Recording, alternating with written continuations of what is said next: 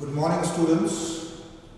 In your syllabus of term 2, you see that there is a practical called collect and study the soil from at least 2 different sites and study them for texture, moisture content, pH and water holding capacity. Correlate with the kind of plants found in them. So we'll do these experiments and you try to pay attention so you learn it so that when you come you can do these practicals by your own. Let us first do about the percolation of water. Now you should know that soil is made up of made by the breakdown of rocks. Now when these rocks break down, they form into fine particles. You know that soil are of various kinds. Clay soil, the loamy soil, sandy soil. It all depends on the size of the particles that are present in the soil. Now if the size of the particles are very big, then they will not retain water. But if the particles are very small, then they will not allow the water to pass through. So we have got 3 samples of soil collected from 3 different sites. We mark them as sample 1, 2, 3. Now, how will we proceed? So you look in here, you have a filter paper, you fold it and you make a filter funnel.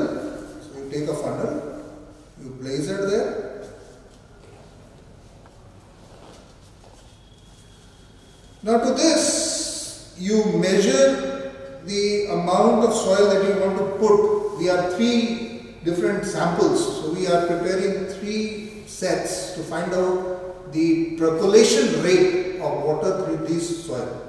So you see we have taken the soil in a measuring machine, weighing machine, and you can see the reading over there is 20 grams, 20.01, so approximately 20 grams. So we take 20 grams of soil. We have taken 20 grams of soil in each one of them. Now we take this 20 gram of soil and place it on this funnel. Good. Now to this funnel we add water, equal amount of water. So you see in this we are adding 50 ml, 50 ml of water. So we add on this one 50 ml. Make sure that the water does not come out over the filter paper. So you add 50 ml of water in this one and you see the water is percolating. Add the same amount of water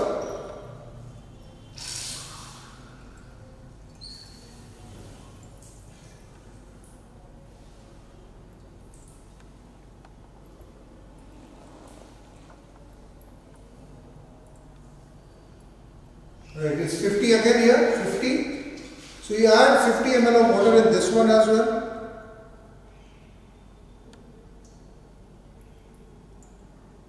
And allow it to pass through the water, through the soil sample. And to the third one also you add the same amount.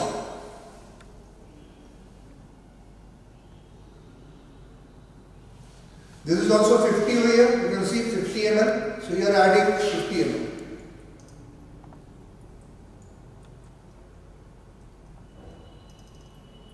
And then allow the water to flow through it.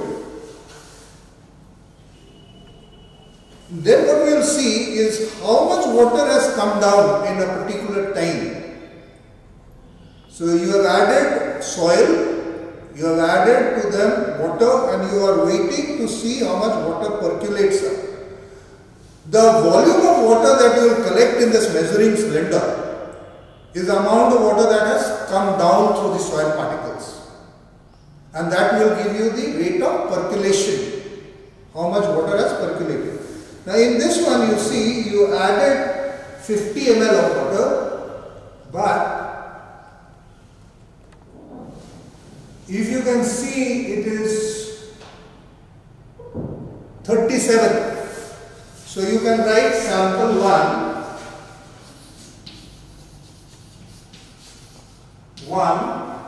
how much water you added? 50 ml. You added 50 ml. And how much did you collect? 37 ml. So this one was added and that is what you collected. In the second one also you added 50 ml. But you are able to collect only 30. Sample 2, you added 50 ml, but you are collecting only 30 ml here.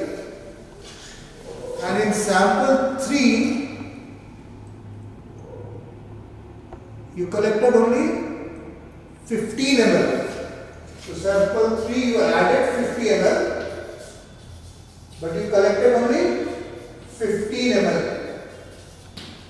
The amount of water was added the same, but you see here you are collecting only 15 ml, here you are collecting 30 ml, second sample, and in the third sample you have collected maximum. How much have you collected? You have collected 37. 37. Alright. So you can now say that which one have retained more water. So you see here which one has retained more water. So if 37 has come out, the 50 minus 37 is the amount of water that has been retained. So if I say this is A, this is B, so C will be equal to A minus B. So this is the amount of water that has been retained, and you can find out which has retained maximum amount of water and which has allowed to let most of the water go through. If most of the water has gone through, that means here you see most of the water has gone through, then that is a sandy soil. If a lot of water has been retained, that means it is a clay soil. And then after you can find out what type of soil, crops can be grown in this type of soil. So that was the first experiment. The second one was to find the amount of moisture content in a given soil sample. Moisture content. So you see that this is a soil sample which is a little moist. So you weigh. At present you see the weighing machine shows zero reading. Now I have already deducted the weight of this paper, so I put it there and I get a reading of 20 grams, 20.95 grams. So this is the amount of soil that I am taking. So let me say that W1 is equal to 20.95 grams. 95 grams. This is the weight of the soil that I have collected from the source. Now what I do, I take this soil in a china dish and I place it over a tripod stand and I start heating it. Why do I heat it? So that all the moisture that is present in the soil gets removed. So I heat it up.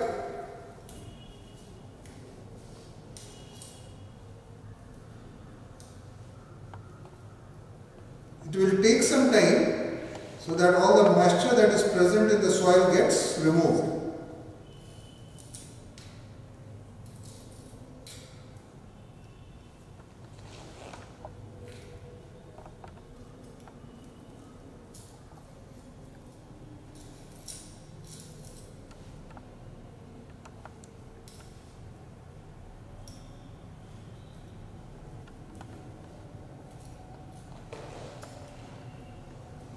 When all the moisture content of the soil gets removed, you have to weigh it again. So that this will take some time because there is a lot of moisture in the soil. It has rained last night, so maybe. So what will you get after some time? You will get W2. W2.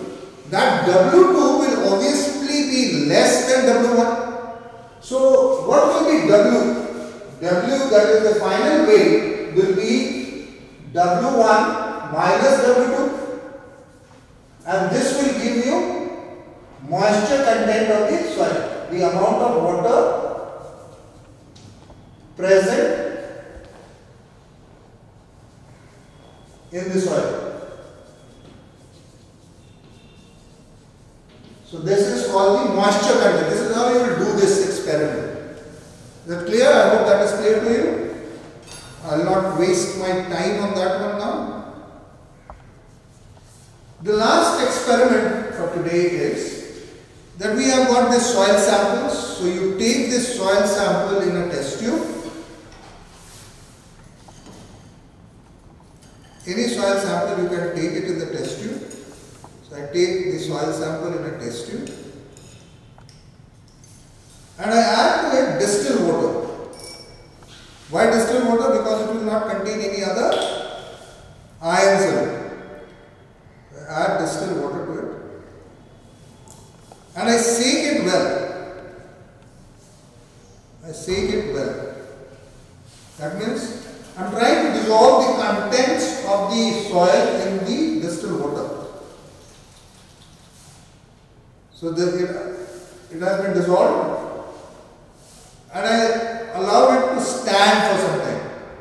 I have done one of them earlier as well for you to see. So what will happen is the soil will settle down due to gravity. So what will be left out is the supernatant, the water above. You take this supernatant, it should have been more clearer. You take this supernatant in another test tube and to it you add the universal indicator, which have got a scale of readings which shows the strength of the acid or the base, the pH values. It ranges from 4, which is red, to 11, which is bluish in color. So let me try and see what is the pH of the soil, because that's a very important parameter to know whether the soil is acidic or the soil is alkaline, so that the farmers can be told and necessary treatment can be given to the soil in order to get a better output of agriculture produced. So what you do is, to this you add the universal indicator, a few drops. So you add a few drops of it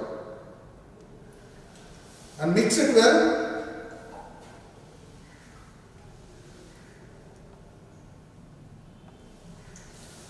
And you match the color with the color chart over here. You can see the color that matches over here. I can see it matches with 6.5. 6.5. So I can say that the pH value of the soil is 6.5. Now you know that pH of 7 is neutral.